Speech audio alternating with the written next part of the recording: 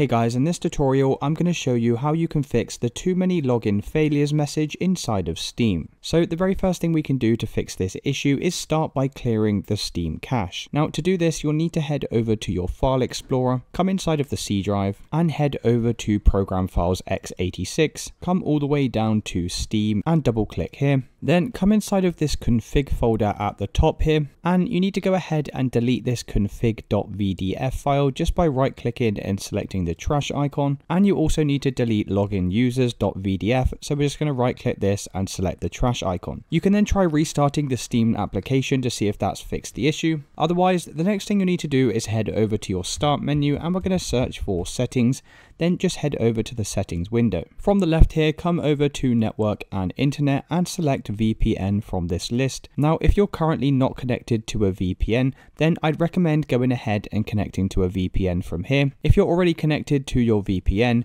then I'd recommend trying to disconnect from your VPN and once again checking to see if that fixes the issue. Obviously, if you don't have a VPN on your computer, then you won't be able to follow along with this step. So instead, what I'd recommend doing is coming back over to network and internet from the left hand side here, scroll down to advanced network settings, come all the way down to network reset, and then just go ahead and select reset now. Now once again, if that's still not solved the issue, the next thing you can try is head over to an internet browser, and if you use Steam on a browser rather than the application, you can try clearing the browser cache. So to do this, just select these three vertical dots in the right, come over to clear browsing data, and then just make sure you have cookies and other site data selected here, then go ahead and press clear data. Another good idea, if that's still not working, is to just head over to a search engine like Google and search for Steam uptime space status and hit enter. Then come over to this steamstat.us website at the top here and just make sure Steam servers are operational, as sometimes there could be maintenance or things like that going on, and that could be the reason why you're not able to log in. Now if everything seems okay and operational like they do in here, then the very last thing we can do is just head back over to the Steam application. And now once you're on this Steam login page, what we need to do is come over to our internet or Wi-Fi options down here